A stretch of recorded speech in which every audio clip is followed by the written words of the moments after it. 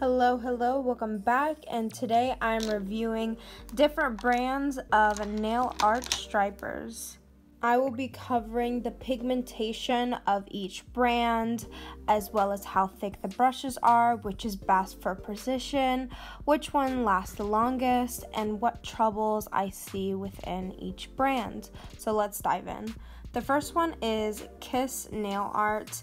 The issue with this one is the opacity. They're very sheer, and yes, they have beautiful colors, as you can see here.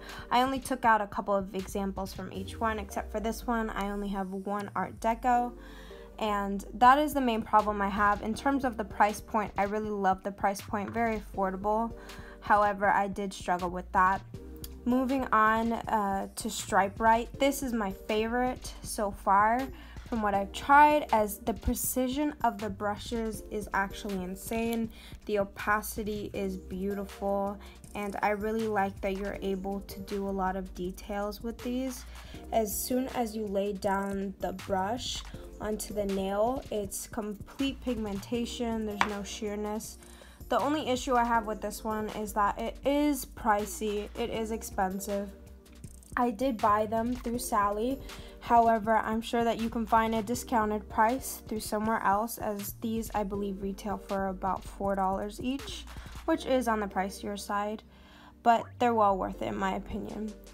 As for Art Deco, I had an issue with this one drying out. It is still able to work as I keep adding nail thinner, however that bothers me. The pigmentation for this one is great. I really love that, and I love the affordability. So if you are unable to spend a lot of money on this, I recommend these brands, as yes, you'll probably need a nail polish thinner, but it is great for the price point, and the brush isn't bad at all. As for the one I have the most of, Shany, I have 25 of these. I bought these off of Amazon, I believe, and the brushes are the same as Art Deco, so I'm not going to show you.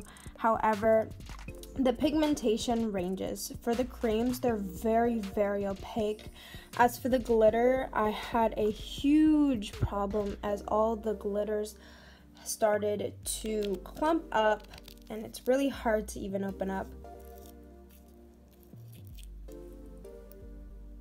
So this is the brush, and as you can see, you cannot put that on yourself or a client's nail. It's just not working, and I only kept on to these so I can show you how much they dry out, which is, it sucks because the glitters are beautiful, but they only last you a couple years, which if you're doing nail art very often is a good purchase. Otherwise, I'd skip out on it. These are probably the cheapest because you can only buy these through bulk.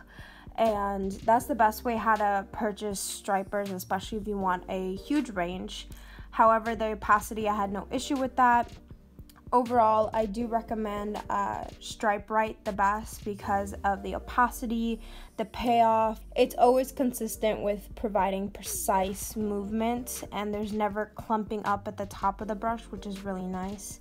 So these are on the higher end. However, I would say try to save your money and see if you can get discounted price points for this one.